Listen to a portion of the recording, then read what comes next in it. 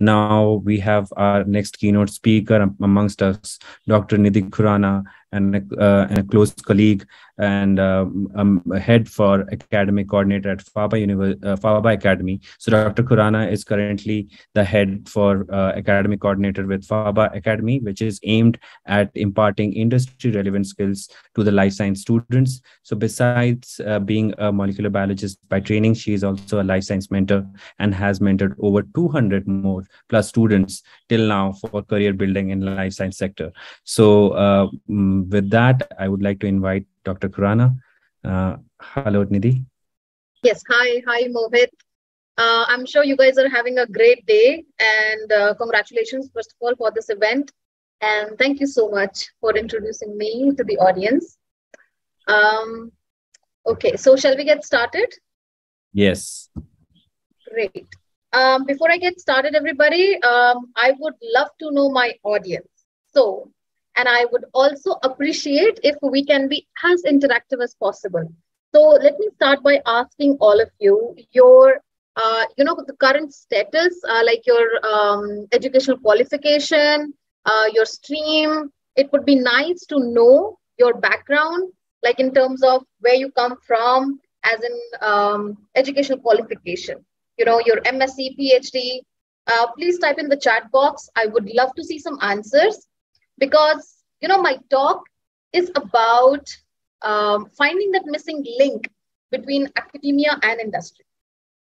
People are talking about the gap in academia and industry. So what is that gap? And what should we do as professionals and as students, to fill that gap, to make a bright future for ourselves? So do we have an interactive audience here? My first question, let me know. PhD, wow. Thank you, Jyoti, for answering. I'm expecting a few more answers, everybody. Are you BSc, Masters, okay, MSc Bioinformatics students, Bachelors of Pharmacy. Very nice. Thank you, Tiffany, Rupa, Divya. Great. Well, Biotechnology, PhD, MSc Biotech, BSc. Great. PhD, beginning. Glad to know, Tracy, MSc Genomics and Precision Medicine. Okay. That's an interesting mix of audience that you have, ranging from undergraduates till PhDs and researcher. Okay. So I will now share my screen and you can keep answering in the chat box. Let me share. Okay. Can you all see my screen? Give me a thumbs up. Great. All right, everybody. So that gap that I talked about between academia and industry, it is hurting the entire ecosystem, the entire ecosystem of life sciences industry. Why? Because on one end, the companies complain that, they cannot hire fresh graduates or, inexperienced people because they're not adequately skilled. And on the other hand, the complaint from the students is that, companies do not hire them.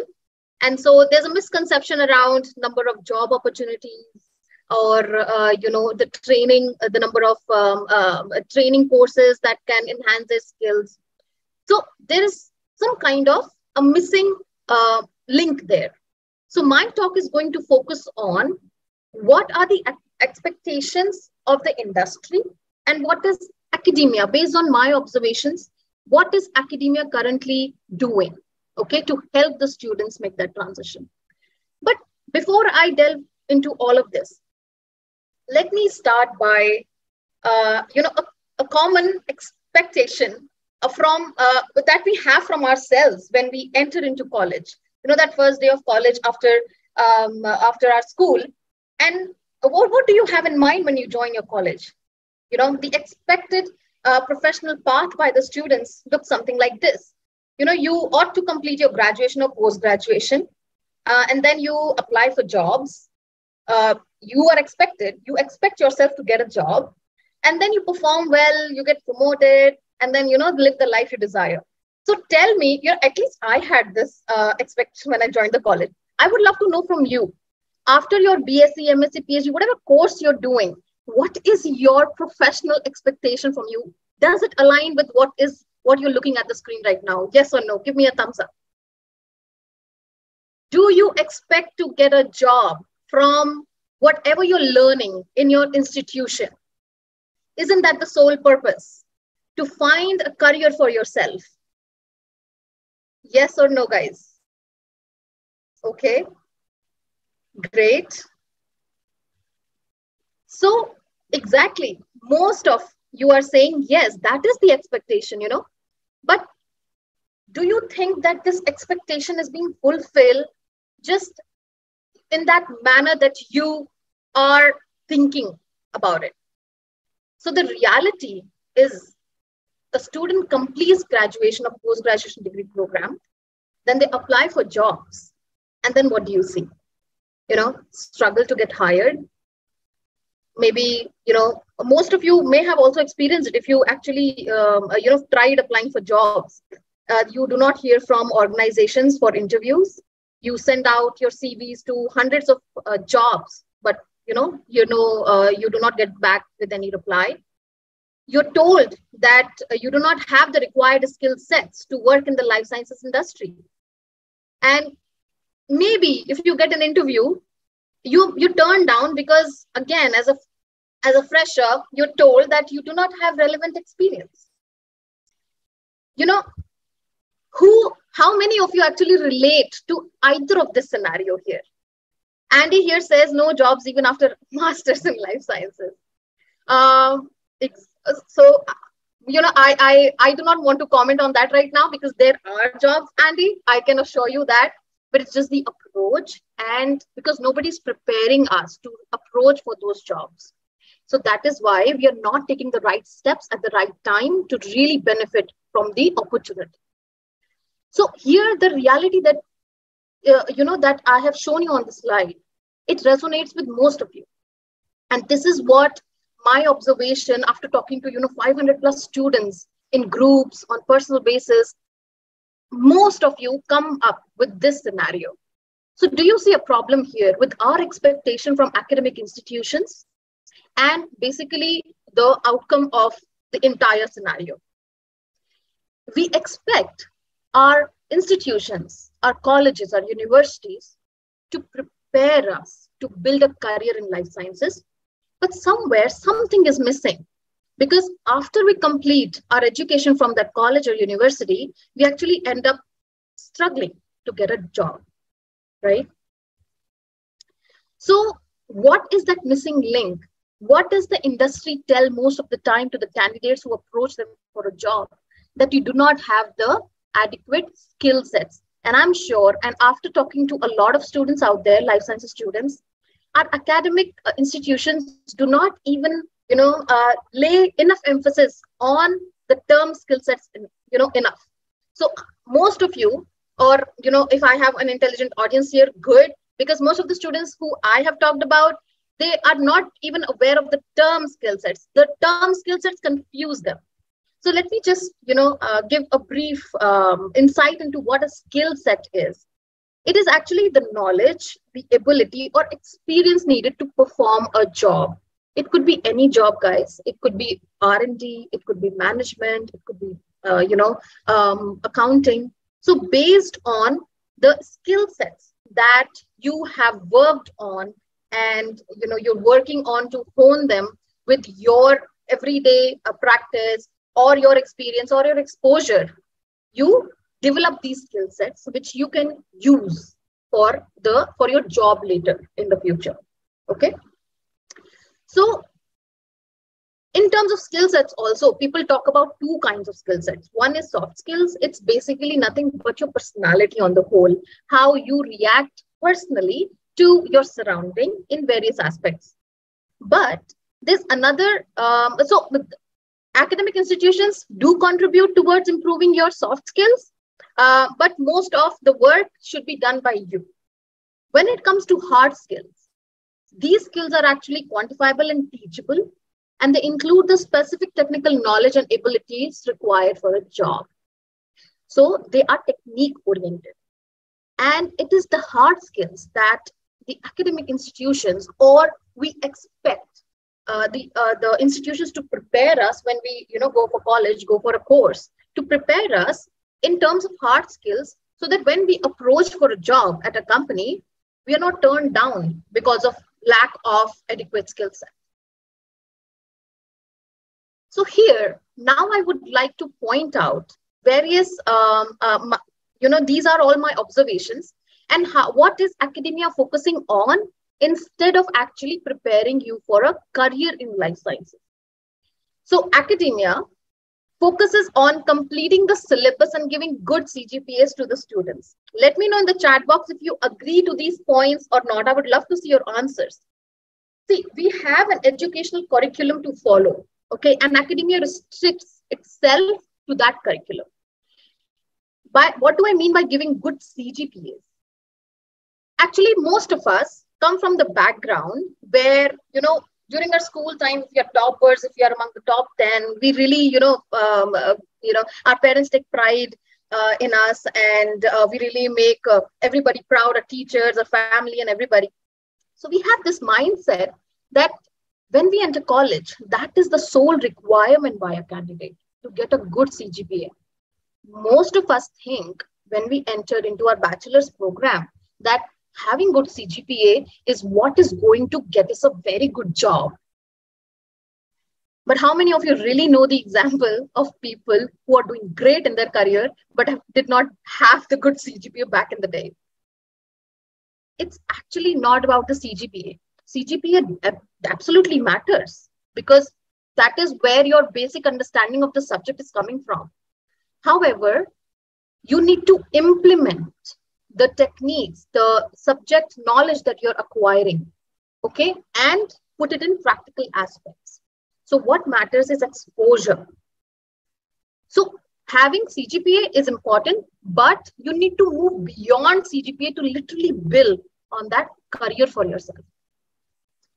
Second point, academia actually teaches about applications. I'm not saying in our colleges we've never we never knew the applications of any technique that we were studying. But the restriction here is they teach about applications of a technique, but only theoretically. For example, RDT, recombinant DNA technology.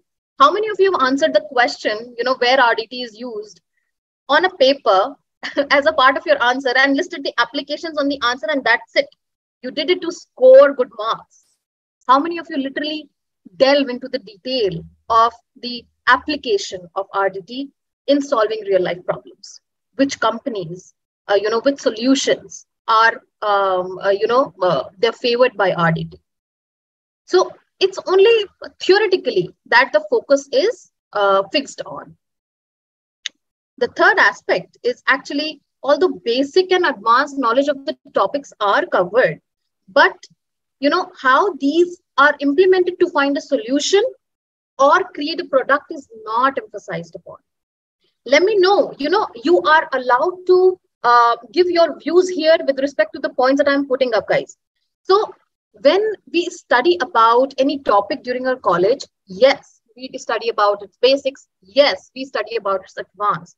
But what we fail to study is the implementation of the technology to really find a solution, or how using the technology a product is created in real life scenario, right? So that is where the gap is in understanding the entire operations behind life sciences industry. Another, academia actually thinks industrial visits are enough to teach students about how the work happens in an industry. So let me know, while I was, putting up this point, I was laughing to myself, but actually that's true. In my MSc also, I had an industrial visit, and I'm sure in your universities also, most of the places, they arrange these industrial visits to understand, to give you a sense of how industry works. But is that what is required? What does it even do? For like a 5 hours or 6 hour visit, how does it help a student? But colleges do it. And basically they should do something more than that to really help the students understand the entire scenario of life sciences industry. Another point, they do not educate the students about the concepts of skill sets required in the industry. As I've emphasized upon it earlier, that the term skill sets, how to build on them, how to really analyze your strengths and weaknesses to develop those skill sets for you so that you really enjoy what you do going forward, is completely lacking. And then ironically, very few institutes try to place their students after their graduation, but the entire process of those placements that occur for life sciences student is hollow. It does not have any meaning and does not help the students much in their career building, guys. Now that's the truth. You like it or not, most of you, how many of you literally continue with the job that that you're placed after your college? Does that even align with your strengths and weaknesses? Does that give you a sense of whether you are built for the job or not, whether you're going to enjoy it or not? Nothing. There's no preparation behind that scenario. So academia does a lot.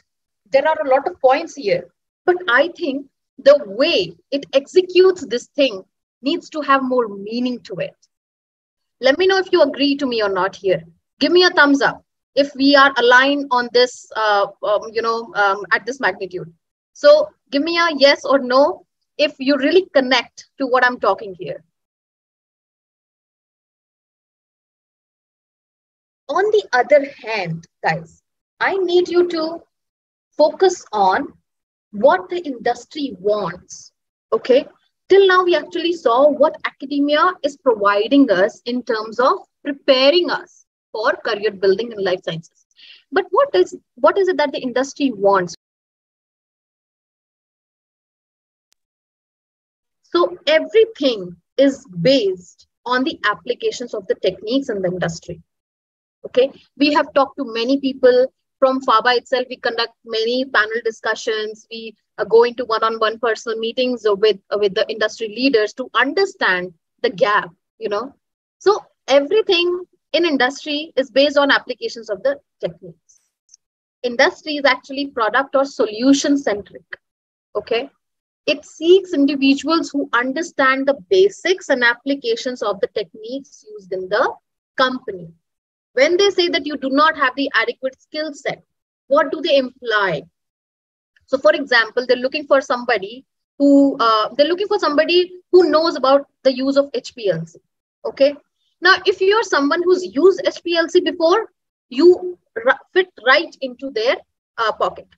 But the thing is, if you are not very well acquainted with HPLC, if you do not know how to handle the equipment, if you do not know how to work with it, how to generate data with it, how to interpret its data, or troubleshoot the experiments that are performed with that experiment, then you cannot add value to that job. And industries look, when they go through your resumes, when they go through your profiles, what they're looking at. They're looking at various ways how you can add value to them, how you can help them grow. And that is where this lack of a skill set is coming in. Our educational curriculum is too much focused on providing us basic and subjective knowledge. When it comes to practical, it's mostly restricted to whatever we learn in the laboratories. But that does not do justice to what is required in real time at industry level. Okay. So industry seeks individuals who know how to handle the equipment, can generate and interpret the data, and most importantly, is able to troubleshoot experiments. Sometimes industry would employ somebody who would not have a hands-on experience on HPLC. So there is this another factor when you are interviewing for that position, or you are telling about yourself to that recruiter, potential recruiter.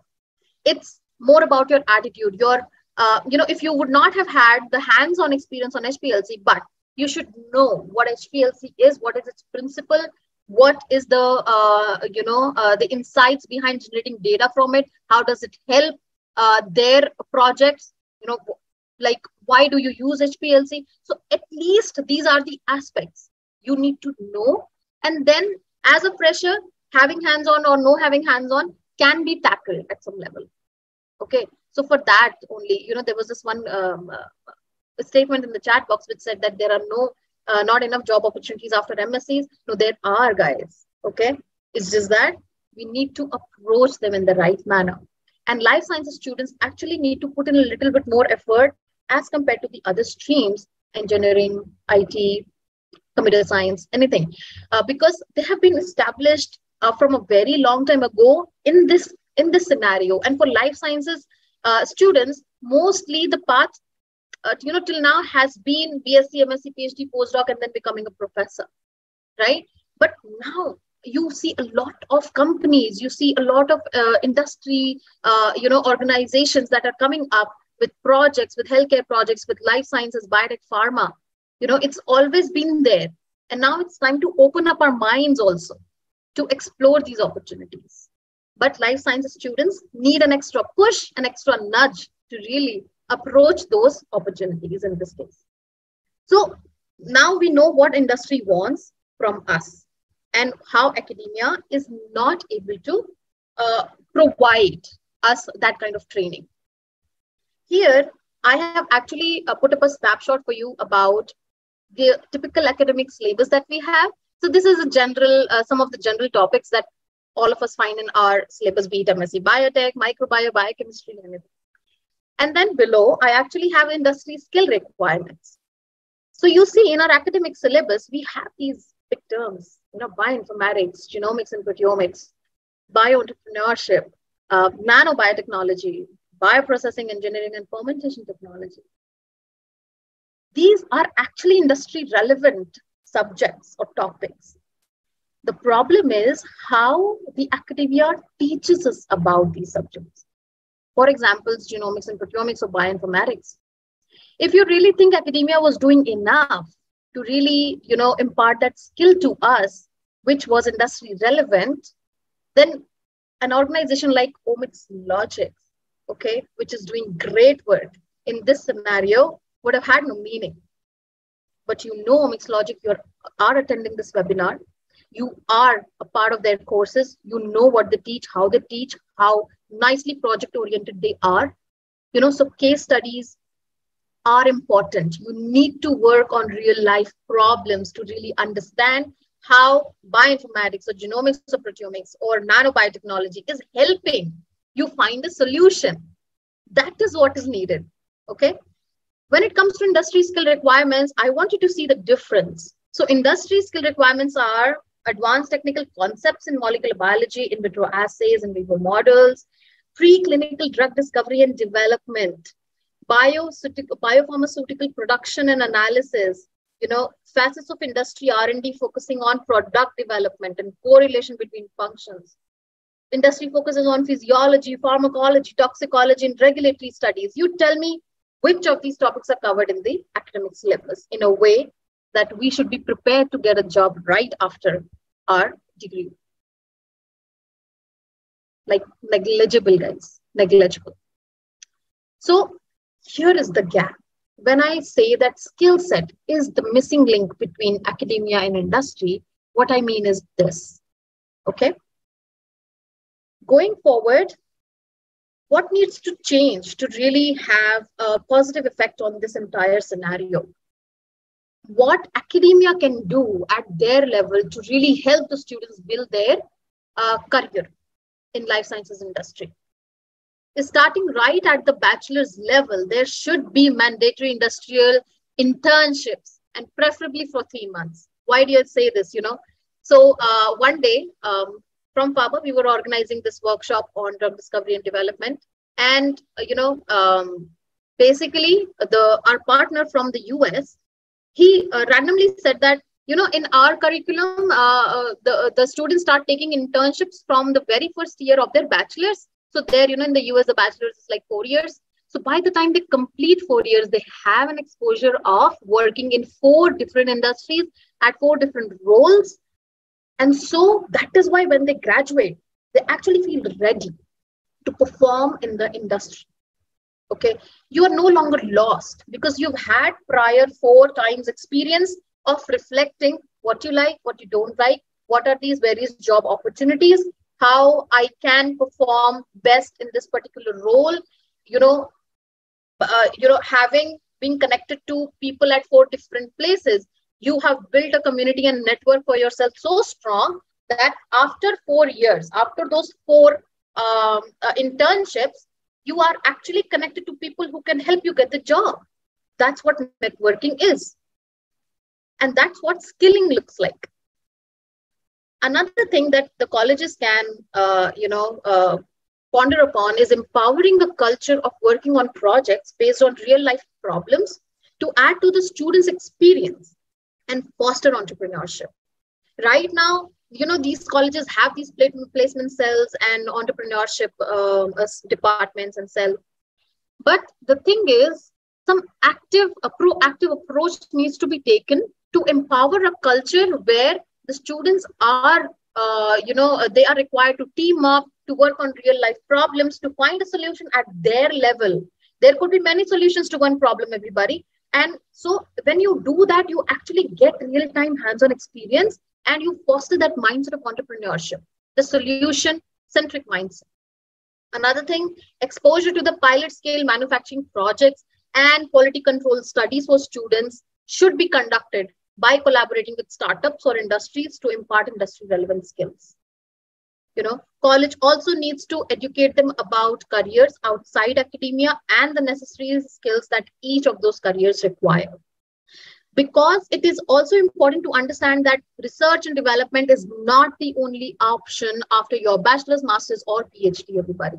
You do have different roles where you can outperform by your skill sets, by your likings and disliking, by reflecting, by building on your strengths and considering your weaknesses.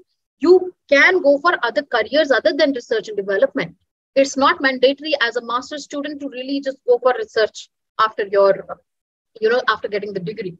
So college needs to educate them about various career opportunities and how to prepare for them by telling them that this particular job requires these strengths. And if you're a person who has those strengths, go for that job. So the least that the college can do is encourage the students to build their career based on their strengths and weaknesses rather than following the herd, just what I just mentioned. So over here, guys, let me know in the chat box that are you with me here, or do you have any contradictory comment or your point of view or your perspective about this? So because I think that this is where the gap lies, this is how the academic institutions need to act upon to really build, that mindset, to really build experience, to really give the confidence to the students for career building in life sciences. Going forward, now there's a scenario that was a scenario that academic, institution need to do at their level. But I don't know how far that is from practicing. So what you can do at your level, guys. So considering what the industry wants from you, considering the limited amount of work that the academia can put in preparing you for getting jobs, it is your responsibility to take proactive steps in these areas that are shown here. So what you can do to make your transition smoother from academia to industry, go for internships, everybody. Go for internships at least once a year. While you're doing that internship, reflect on your strengths or build your experience around it. Okay. You need to reflect on your strengths, if you're liking it, if you're disliking it, or if you need to consider that on an everyday basis, would you be enjoying this role that you are a part of right now? Because having an internship gives you a lot of exposure that is required to really build that fulfilling career going ahead. Second is focus on networking, online and offline. I cannot say it enough. And I don't know if you're following me on LinkedIn, most of my posts, they focus on this particular point, networking. As life sciences students, nobody talks about it. Nobody encourages us for it. And so whenever we talk to people, whenever we talk to the students, they always say, I'm not a conversationalist. You do not need to be a conversationalist to actually network. Network is when you connect with people, when you deliver value, when you take, help them and take their help and build a community for yourself. So work on it. When I say online and offline, I'm talking about platforms like LinkedIn, and offline, I'm talking about conferences, symposiums, your class, your seniors, your professors. Make full use of conferences and symposiums. Talk to people, You should go prepared when you go for a conference, so that you go with a targeted approach. Then you build connections, reach out to your alma mater, reach out to your professors. The entire strategy can really help you find that job for yourself. It can easily get you hired if you start with this strategy at the right time. It is not late for anybody, guys. Okay, but if you start at a younger level, then you actually have ample amount of time to build around these. So the last is increase your visibility. Talk to people. Let them know you exist. Until you tell them you exist, how are they going to find out that you are some person who is strong at this and maybe perfect for this job? So if you increase your visibility, if you talk to people around, if you network right, if you approach people and build connections, there is no reason or there is no scenario that you cannot get hired. So these are some things that you can do at your level to really bridge the gap and make your transition smooth from academia to industry. So guys, I'll just take last 2 to 3 minutes to tell you how Pharma Academy is helping in this space. So to educate the students and support the students as they explore and further understand themselves in the career options and to gain valuable experience, Pharma Academy was launched in 2020. And what we do is we conduct webinars which are career oriented. We conduct these workshops which upskill the participants in industry relevant skill sets, which gives them better career growth. So just giving a gist about who is Pharma Academy for. So it has a lot to offer to every kind of domain of life sciences sector: graduates and postgraduates, PhD postdocs, industry professionals, faculty, everybody. So our strengths are, we have upskilled actually 400 plus participants, including early career professionals. Our speakers are, for these workshops are invited from India and abroad to give you really wholesome, exposure about the advancements that are happening in technologies, the career opportunities that are coming up in this field. And so these are some of the workshops that we have conducted, like drug discovery and development, basis of chromatography techniques, hands-on training on DNA fingerprinting, biosafety, biosecurity, upstream and downstream technologies of biologics and biosimilar. And we do conduct workshops in collaboration with OmicsLogic also. Just like this we did last year, biomedical data science and drug discovery and development this year. So now we're moving on to doing more hands-on workshop, because until 2021, it was more like virtual. But when you gain these extra skill sets which are industry relevant, you are actually equipping yourself with those adequate skill sets that the industry is looking for. So with this, guys, these are some of the webinars that we have conducted. For example, RNAi technologies and career opportunities. This was about next generation sequencing. And this was about science communication, rewrite your strengths to become a science communicator. We invite the experts from India and abroad, their CEOs, they are outperforming themselves in their field. So they bring their own wisdom and experience to teach you about these aspects. This is about one of the upcoming webinars with Dr. Gautam Das, who is the co-founder and managing partner of My Biome Therapeutics. And it is on 8th September. I would love for you to explore this opportunity and register for this webinars. Our webinars are free of cost. And so you be a part of it and gain some value out of it. So guys, with this, thank you so much. I would love to answer some questions if you have, and let me know if there is any way that I can help you with. Thank you very much.